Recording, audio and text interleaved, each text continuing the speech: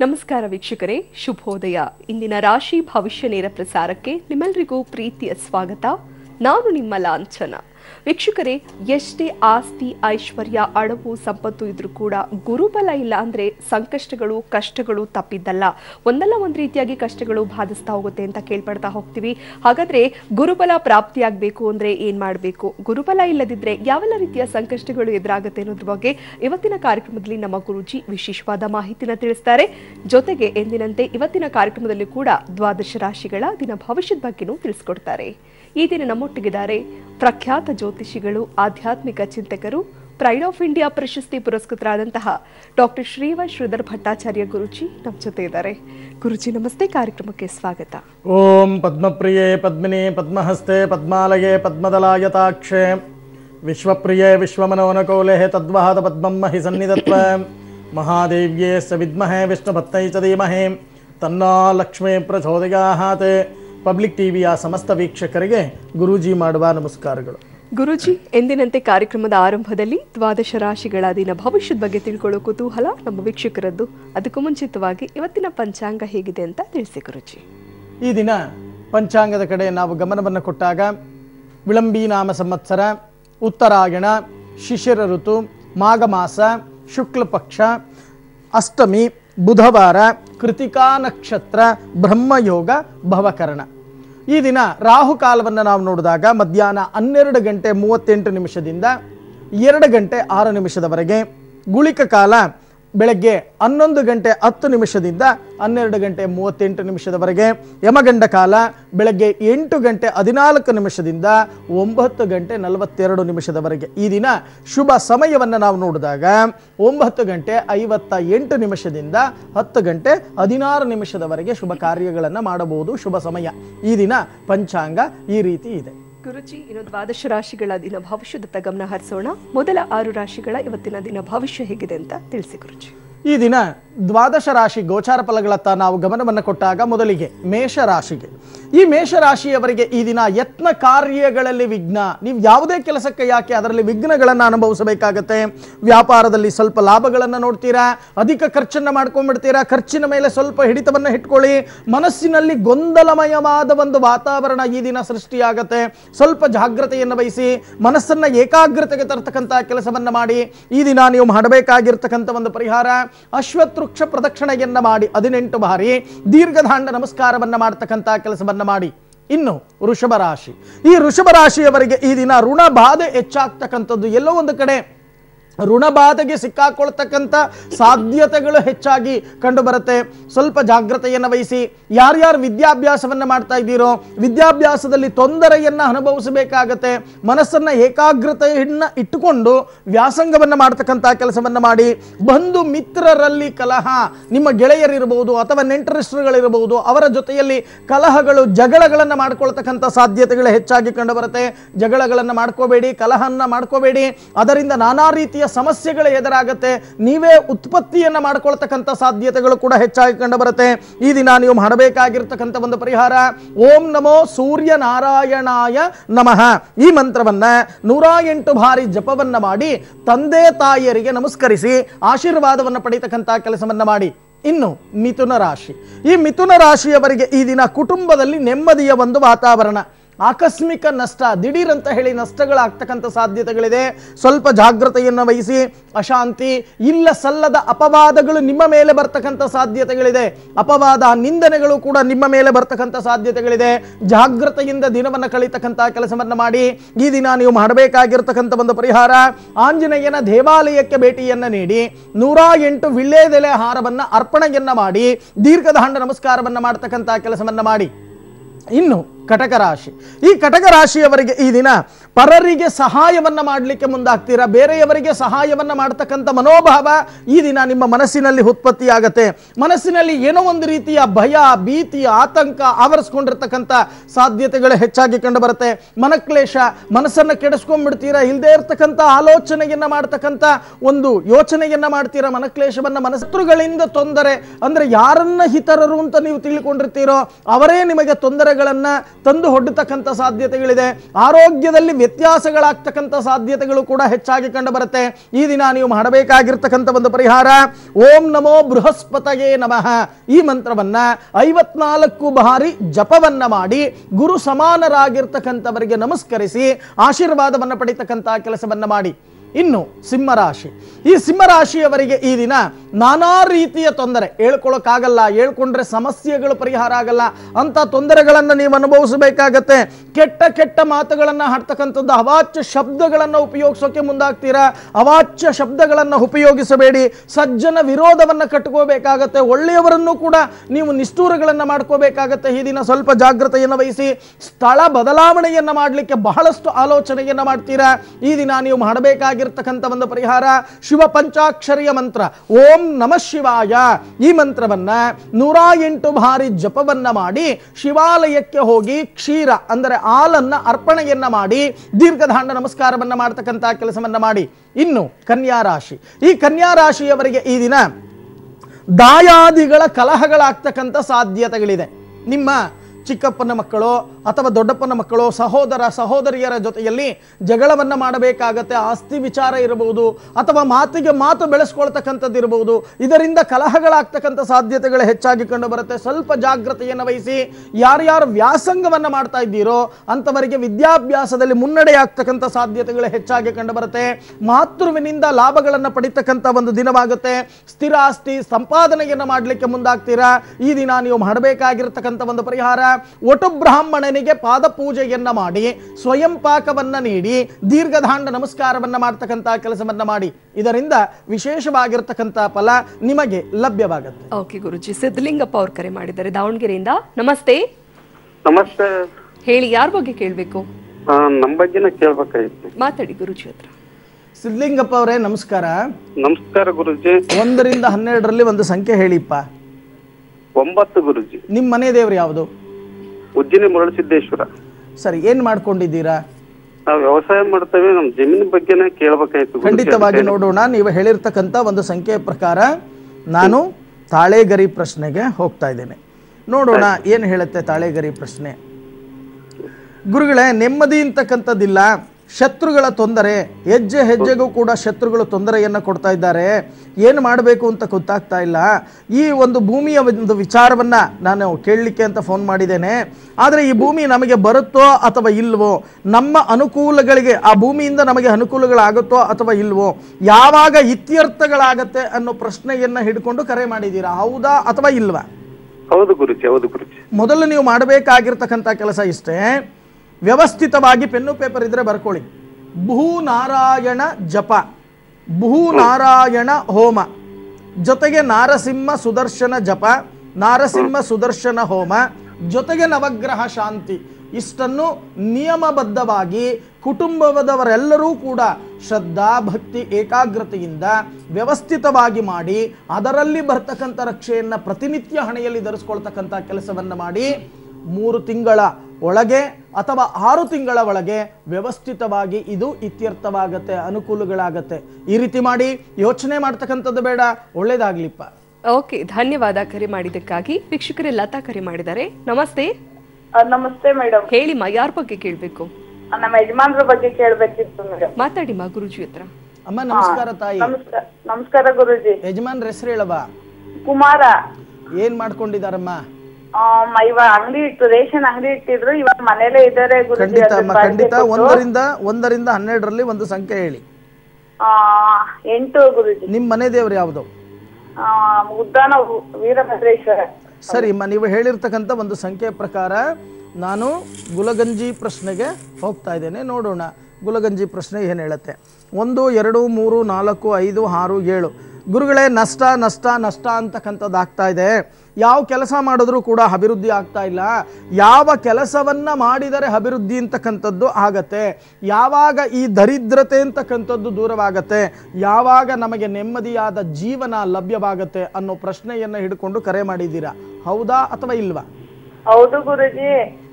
ಯೋಚನೆ ಮೊನ್ನೆ ಗುರುಜಿ ನಮ್ಮ ಯಜಮಾನ್ರು ತಲೆ ಮೇಲೆ ಭಾನುವಾರ ಹೊತ್ತು ರೆಕ್ಕೆ ಪಡ್ಕೊಂಡು ಹೋಯ್ತಂತೆ ಗುರುಜಿ. ಅದ್ರ ಬಗ್ಗೆ ಏನು ಅಂತ ಗೊತ್ತಾಯ್ತಾ ಇಲ್ಲ. ಅಲ್ಲಲ್ಲ, ಖಂಡಿತವಾಗಿ ಮಾಡ್ತಕ್ಕಂಥ ಕೆಲಸ ಕಾರ್ಯಗಳಲ್ಲಿ ಬಹಳಷ್ಟು ನಷ್ಟಗಳು, ದರಿದ್ರತೆಗಳು ಅಂತಕ್ಕಂಥದ್ದು ಈಗಾಗಲೇ ಆವರಿಸ್ಕೊಂಡ್ಬಿಟ್ಟಿದೆ. ಮೊದಲು ನೀವು ಮಾಡಬೇಕಾಗಿರ್ತಕ್ಕಂಥ ಕೆಲಸ ಇಷ್ಟೇ, ನಿಮ್ಮ ವಾಸಸ್ಥಾನದಿಂದ ಹತ್ತಿರದಲ್ಲೇ ಇರ್ತಕ್ಕಂಥ ಯಾವುದಾದರೂ ಒಂದು ನದಿ ತೀರಕ್ಕೆ ಹೋಗಿ ನದಿ ಸ್ನಾನವನ್ನ ಮಾಡಿ ಆ ನದಿ ತೀರದಲ್ಲಿ ಇರ್ತಕ್ಕಂಥ ಕ್ಷೇತ್ರ ಪಾಲಕ, ಆ ಕ್ಷೇತ್ರ ಪಾಲಕನಿಗೆ ನಮಸ್ಕಾರವನ್ನ ಮಾಡಿ ಭಕ್ತಿಯಿಂದ ಪ್ರಾರ್ಥನೆಯನ್ನ ಮಾಡಿ, ಸಾಧ್ಯವಾದರೆ ಅನಾಥ ಮಕ್ಕಳಿಗೆ ಸ್ವಲ್ಪ ಅನ್ನದಾನ, ಕಣ್ಣಿಲ್ದೇ ಇರ್ತಕ್ಕಂಥ ಅಂಧ ಮಕ್ಕಳಿಗೆ ಸ್ವಲ್ಪ ಅನ್ನದಾನವನ್ನ ಮಾಡಿ ಆ ಒಂದು ಕ್ಷೇತ್ರ ಪಾಲಕನನ್ನ ಭಕ್ತಿಯಿಂದ ಪ್ರಾರ್ಥನೆಯನ್ನ ಮಾಡಿ ಬನ್ನಿ. ಖಂಡಿತವಾಗಿ ಹಂತ ಹಂತವಾಗಿ ಅಭಿವೃದ್ಧಿಯತ್ತ ಬರ್ತೀರಾ. ಯೋಚನೆ ಮಾಡ್ತಕ್ಕಂಥದ್ದು ಬೇಡ. ಒಳ್ಳೇದಾಗ್ಲಿ ತಾಯಿ.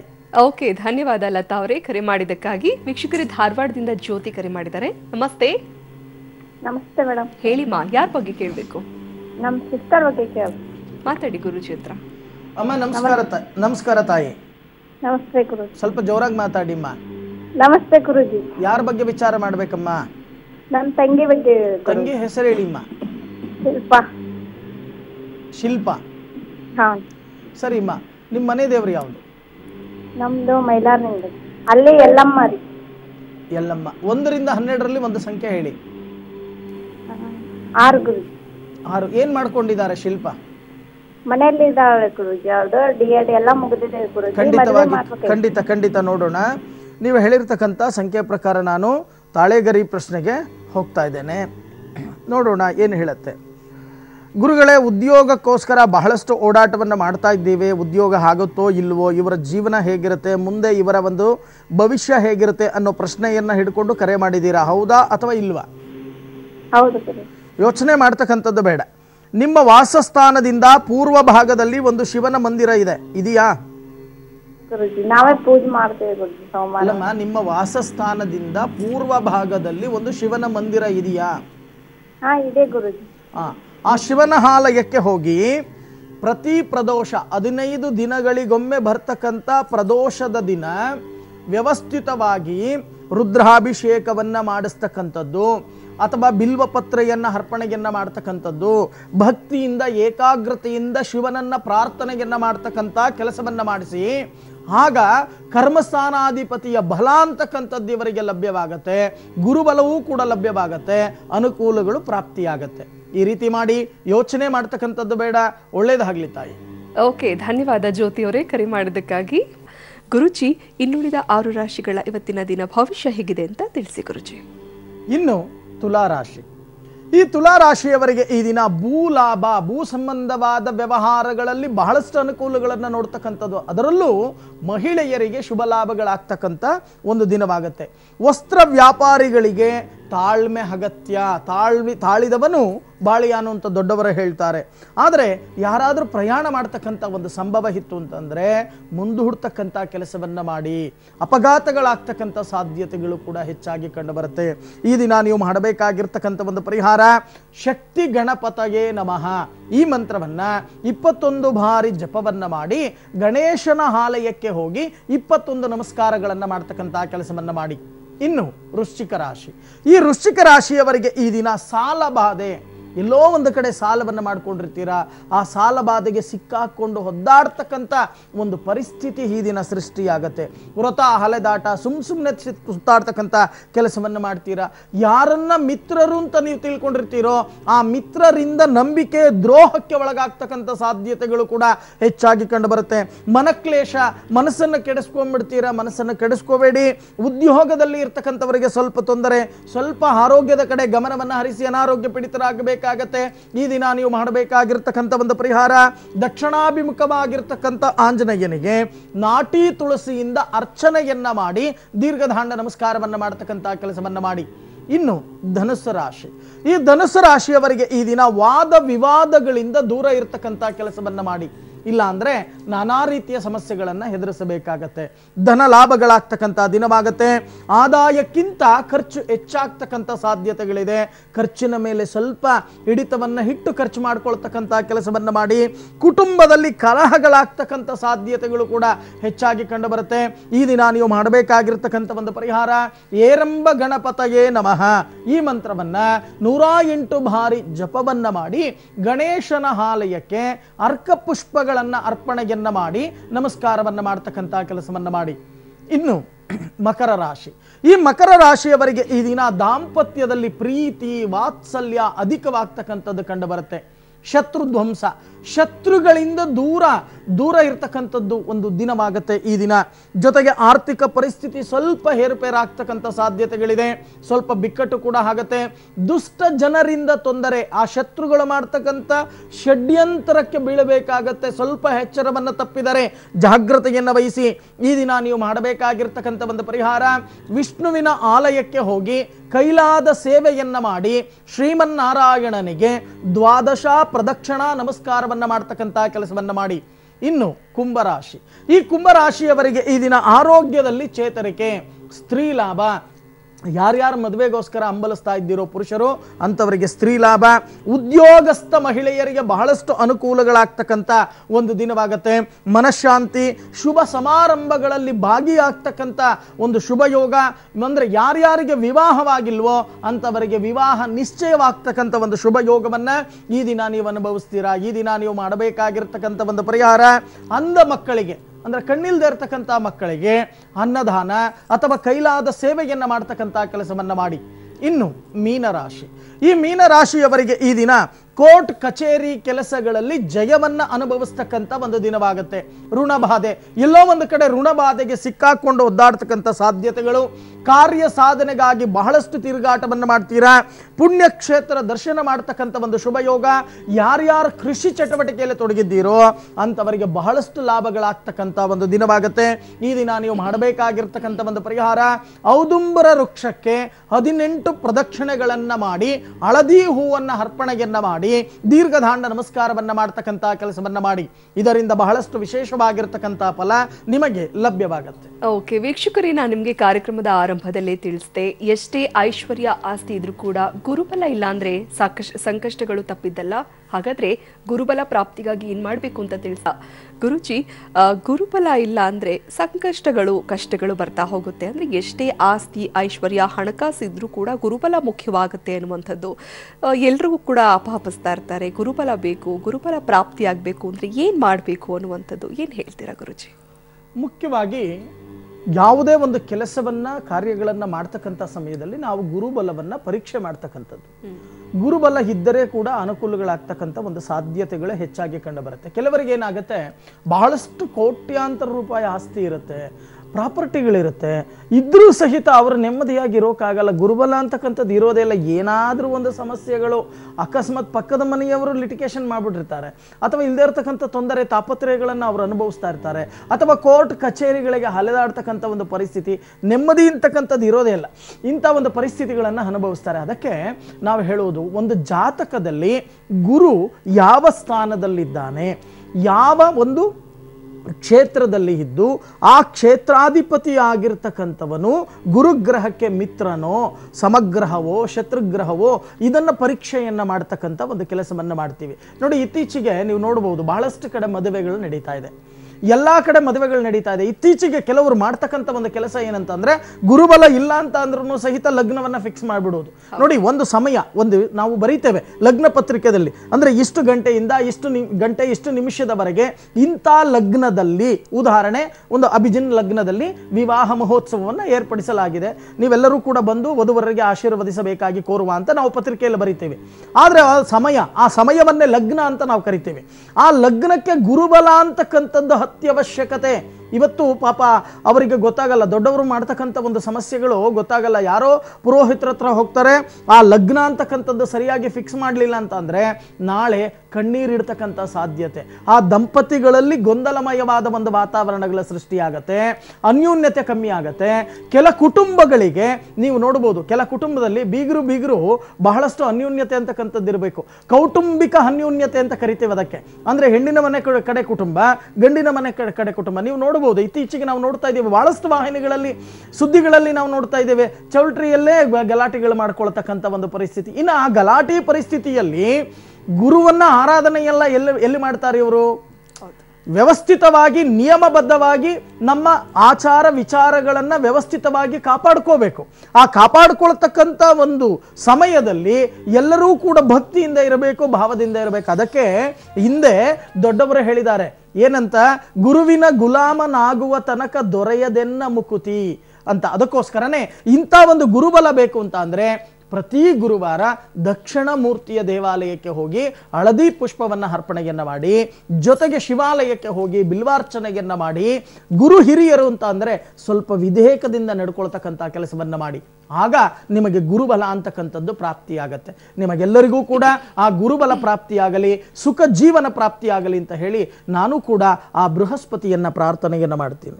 ಓಕೆ ಗುರುಜಿ, ಇವತ್ತಿನ ಕಾರ್ಯಕ್ರಮದಲ್ಲಿ ಗುರುಬಲಕ್ಕೆ ಸಂಬಂಧಪಟ್ಟಂತೆ ವಿಶೇಷವಾದ ಮಾಹಿತಿಯನ್ನು ತಿಳಿಸಿದ್ರಿ. ಧನ್ಯವಾದ ಗುರುಜಿ. ಸರ್ವೇ ಜನ ಸುಖಿನೋ ಭವಂತು, ಸಮಸ್ತ ಸನ್ಮಂಗಳಾನಿ ಭವಂತು. ವೀಕ್ಷಕರೇ, ಇದು ಈ ಹೊತ್ತಿನ ವಿಶೇಷ ರಾಶಿ ಭವಿಷ್ಯ ನೇರ ಪ್ರಸಾರ ಕಾರ್ಯಕ್ರಮ.